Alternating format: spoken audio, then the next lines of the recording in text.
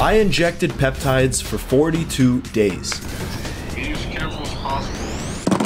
This is what happened. Warning, the information in this video is for educational purposes only and should not be considered medical advice. It was filmed under the supervision of a healthcare professional in a controlled environment. Alright guys, so I have chronic pain. Like, I have a lot of chronic pain, and it's been years that I've had this. I was born with glass bones and paper skin. Every morning, I break my legs, and every afternoon, I break my arms. At night, I lie awake in agony until my heart attacks put me to sleep. Just kidding. Shout out SpongeBob. But honestly, I have a herniated disc in my lower back. I've had surgery on my right knee arthroscopy, and I have chronic patellar tendonitis in my left. I have a lot of different nerve issues, such as thoracic outlet and cubital tunnel syndrome that have bothered me for a while. My elbows, my shoulders, and my wrists, they always pop all the time, especially when I bench, whenever I work out. So basically what I'm trying to say is I am wrecked. I'm grateful to be alive and in good health, but at my young age, it is very disheartening to see all my friends consistently making progress in the gym, and I'm always dealing with some type of pain or injury, and they never have to deal with it. So if you yourself have ever had any injury or chronic pain or disease, like, I feel you to the max. Now, what do you do when you're in this position? You get very desperate, and desperation creates curiosity.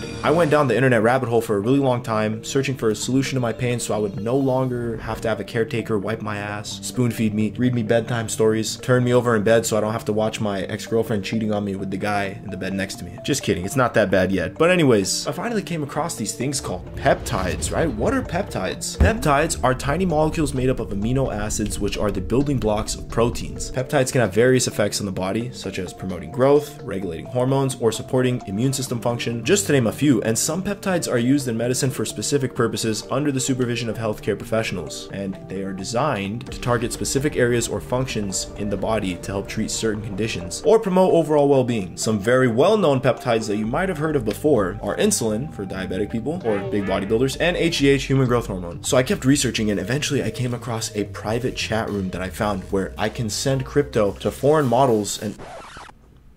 Oh shit, this is the wrong script.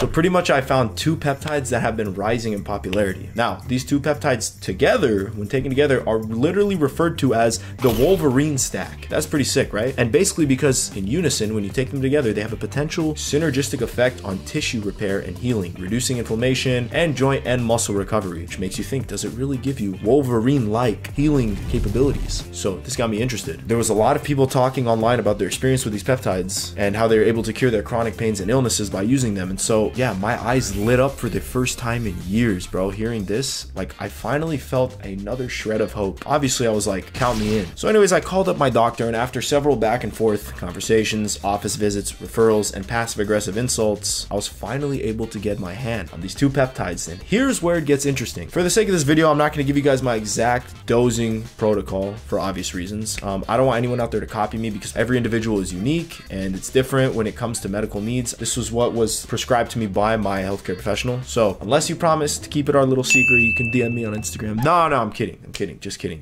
This is comedy, I'm a comedian. Here's the thing about peptides, guys. A vast majority of them are injectable, like 99% of them. You don't take these orally. There's a few you can, but even those ones, they say like they're not as bioavailable as if you were to inject them. So including the ones I got, these were injectable. Now, I'm no stranger to pain or needles, and some might even call me a masochist, including my ex, but she takes 10 minutes to figure out where she wants to go for lunch. Based on that, her words can't be trusted. So anyways, I was going to be injecting on a daily basis, on average 2 injections per day, morning and night, sometimes 3 injections per day on the days that the compounds overlapped. I was specifically instructed to use insulin needles, which are like very short, and the injections are subcutaneous, meaning only under the skin, not intramuscular, which is how steroids are taken. Pretty much what that looks like. This is an insulin syringe. It's a really short needle. I'm not going to take the top off, but it almost looks like a mosquito stinger. That's what you use for peptides, unlike these types of long needles, which you use for steroids.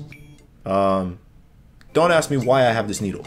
But anyways, real quick, I'll be honest with you guys. There is no freaking way, zero chance that anybody, not even my own doctor, was gonna talk me out of using these peptides at this point. When you're at a point in life where you've had pain for so long, you don't even remember what life was like before having those issues. That's your new norm now, you know? And I just wanted my youth back, right? I miss being able to run fast, pain-free, jump, do backflips without any warm-up, you know, without flaring up my knees or hurting my lower back. I miss getting big bench press PRs with the boys and not complaining about shoulder pain between every single set. I don't know, I just wanted to feel like there wasn't flaming barbed wires inside all my joints for the first time in my life. So anyways, I started the 42-day prescription, which was 6 weeks of one peptide, 30 days of the other, and they were going to be overlapping at certain points. I don't want to go into detail. Like I said, I can't specify what the protocol was, but check this out right here. After the entire 42 days, you guys will never guess what happened to me. I honestly couldn't even believe this outcome myself. I was mind blown, and so was my doctor, actually. Honestly, pause the video and comment right now what you think I'm about to say. I guarantee you nobody's gonna guess it in the comments. Comment what you think happened to me after the 42 days. The answer is, drum roll, nothing.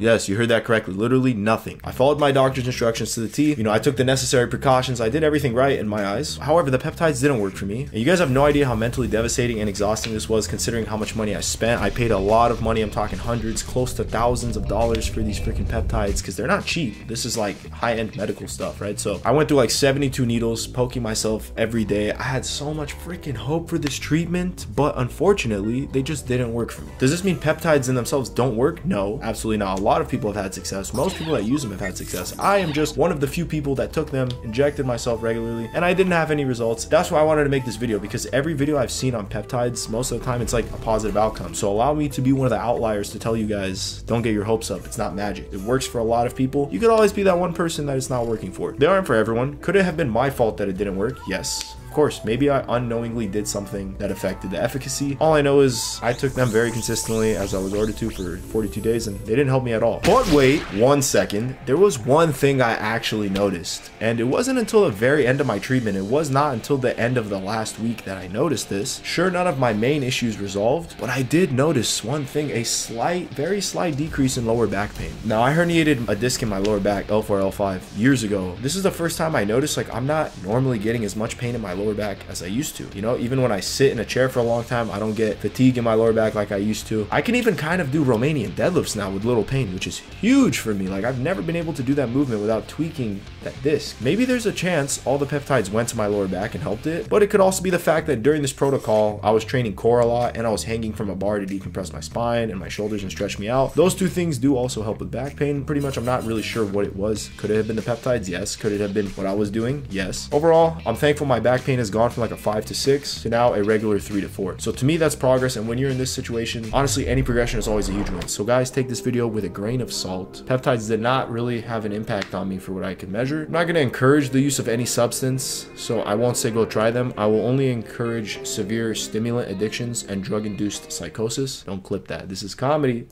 If you're experimenting with peptides, or if you're going to, legally or not, leave a comment about it below. If you have done it, if they helped you, if you're against them, let me know why. Make sure it's not self-incriminating. Otherwise, leave a comment about your thoughts on this journey. But yeah, with that being said, this is Ski Mask Duets signing out. Let's create the best version of ourselves to give to the world, okay? Peace.